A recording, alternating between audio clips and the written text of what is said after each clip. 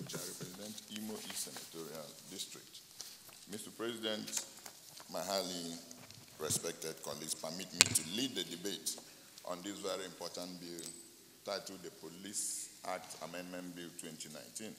This bill was read for the first time in this hallowed chamber on the 10th of October 2019.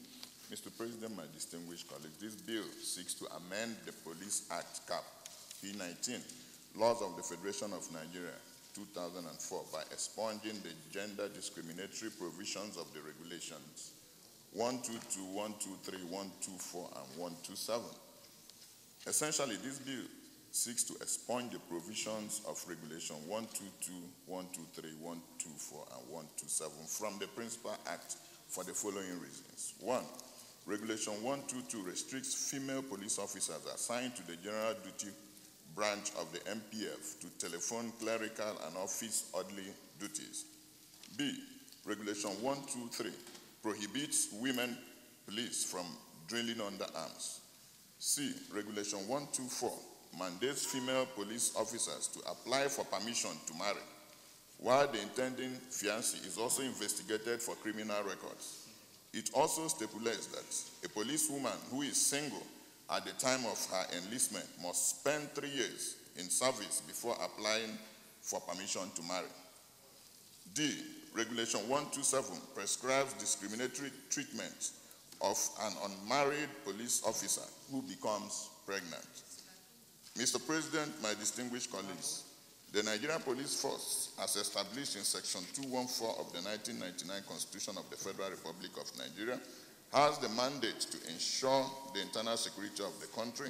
Section 4 of the Police Act 2004 enumerates the duties of the police to include, among other things, prevention and detection of crime, apprehension of offenders, preservation of law and order, protection of life and property, due enforcement of law and regulation with which they are directly charged, and performance of such military duties within or without Nigeria as may be required by them, or under the authority of this or any other act. However, an analysis of the Police Act and other regulatory policy documents governing the internal and external workings of the Nigerian Police Force reveals a preponderance of discriminatory regulations and workplace practices that reinforce gender discrimination. The examination of gender issues cover various spheres of policy and practice ranging from language, recruitment, training, posting to marriage, pregnancy, and childbearing. Many of the police regulations, particularly Regulation 122, 123, 124, and 127, are overtly discriminatory to female police officers. Specifically, the current regulation states that 122, employment of women police in offices. Women police officers recruited to the General Duty Branch of the force may, in order to relieve male police officers from these duties, be employed in any of the following office duties, namely clerical duties, telephone duties, office orderly duties. Women police not to drill under arms. A woman police officer shall not be called upon to drill under arms or take part in any batting or riot exercise. Women police to apply for permission to marry. A woman police officer who is desirous of marrying must first apply in writing to the Commissioner of Police for the State Police Command in which he is serving, requesting permission to marry and giving the name, address, occupation of the person she intends to marry. Permission will be granted for the marriage if the intended husband is of good character and the woman police officer has served in the force for a period of not less than 3 years. Pregnancy of unmarried women police. An unmarried woman police officer who becomes pregnant shall be discharged from the force and shall not be re-enlisted except with the approval of the Inspector General.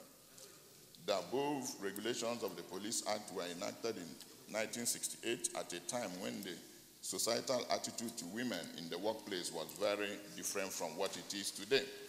This is more so as there is no rational justification for the imposition of this discriminatory provision, since they do not in any way and manner promote the efficiency or discipline of the female police officer. And today, women occupy very senior roles in the police and have shown themselves to be just as competent and as disciplined as their male counterparts, or even more.